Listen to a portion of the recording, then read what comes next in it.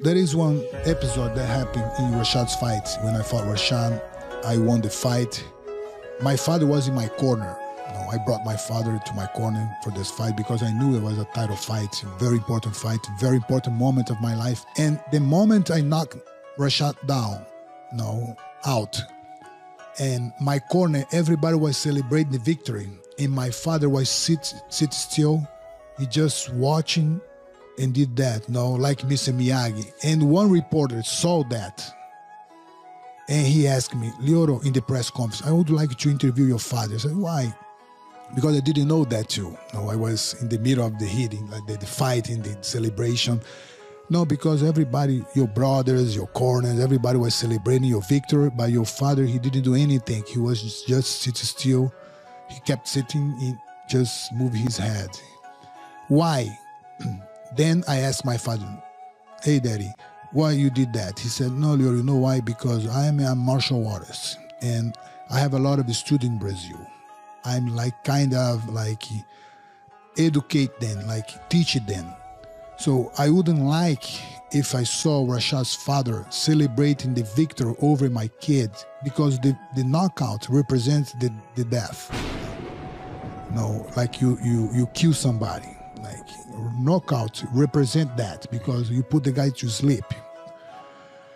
For the show is good, but in terms of respect, I wouldn't like to see Rashad's father. So I think if I don't like to see other guy doing the same over my kid, like if it was happening to my kid, I prefer to celebrate when we get in the locker room. Because there is one story that's used. The samurai always, they are hungry, but they put the toothpick in the mouth. Nobody needs to know what happened to you. You know what I mean? You can keep it with you. The right people can listen to you. You can say something to the right people. But not everybody. I'm hungry. No. Keep that with you. That's important. That's the same concept that he used. No, I'm so happy because my kid is a world champion. That's good. But I don't need to celebrate that because I have respect to other father. No, I wouldn't like the same. If I see that, I will be disappointed. So I prefer to be like that and celebrating inside my room. That means that martial arts is that, you know what I mean? So I think the world needs more action like that, because we can have a better world.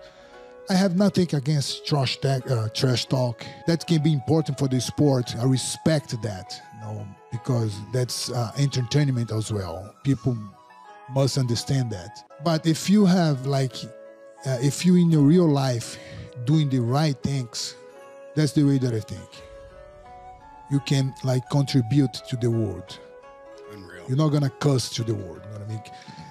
Most of people, they don't think like that. When you put your head in the pillow every night, you have to ask yourself, am I cursing the world, or am I contributing the world? Every day. That's important. Because if you put that, you're going to be a better man other day. You know what I mean? You're going to be a better man other day.